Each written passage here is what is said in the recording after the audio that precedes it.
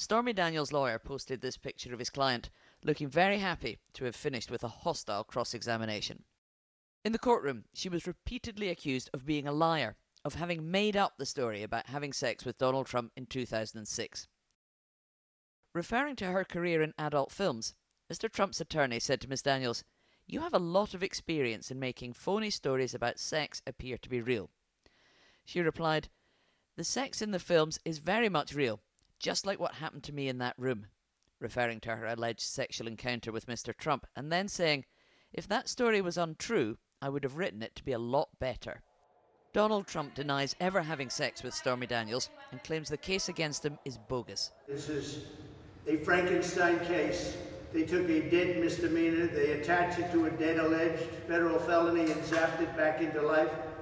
So many of us are just amazed to watch this actually walk into court because it's not a recognizable crime. The judge and jury kept straight faces as Ms. Daniels described being called a human toilet online and replying that she was the best person to flush that orange turd down. Because she tweeted a link to her online store selling Team Stormy merchandise the day Mr. Trump was indicted, Ms. Daniels was accused of trying to make money from this case. "Not unlike Mr. Trump," she said. He sends out frequent emails to supporters trying to raise money to defend himself. Stormy Daniels' testimony over a day and a half was explicit and explosive, talking about Donald Trump in black silk pajamas and describing having sex with him. But it may not have much impact on this criminal case.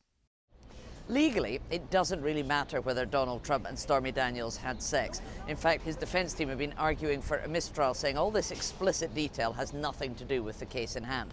They were denied that.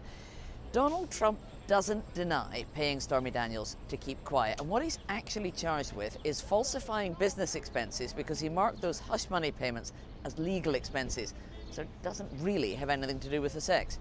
Sarah Smith, BBC News, New York.